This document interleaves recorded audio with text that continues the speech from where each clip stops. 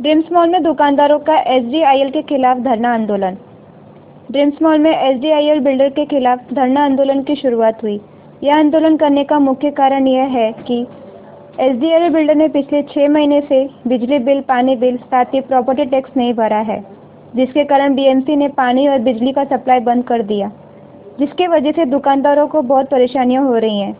हमारे रिपोर्टर छाया सिंह ने वहां का मुआवजा लिया है। आइए देखते हैं इनकी एक रिपोर्ट। हमने ये आंदोलन छेड़ा है ड्रीम्स मॉल और एसडीआईएल मैनेजमेंट के खिलाफ।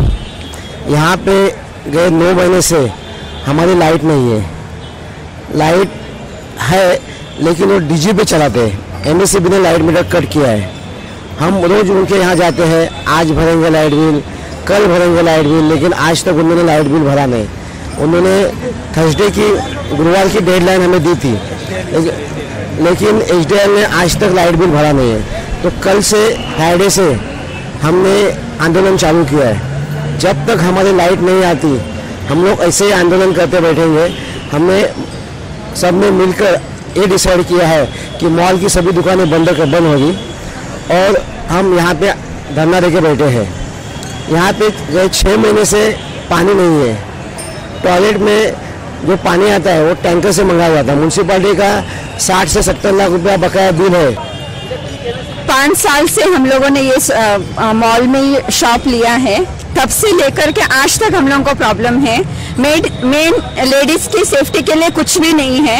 यहाँ पे टॉयलेट भी बंद रखते हैं, बाथरूम बंद रखते हैं, पानी पीने के लिए नहीं है और पूरे मॉल में मवाली या ऐसे गलत लोग घूमते रहते हैं। इसके लिए लेडीज का कोई सुरक्षा नहीं है।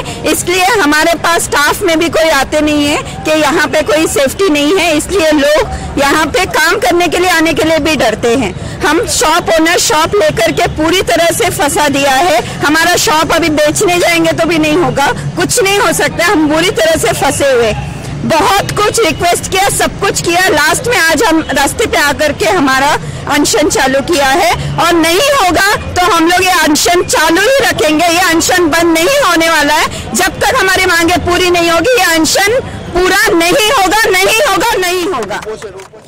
मैं छाया सिंह, PM9 न्यूज़, मुंबई।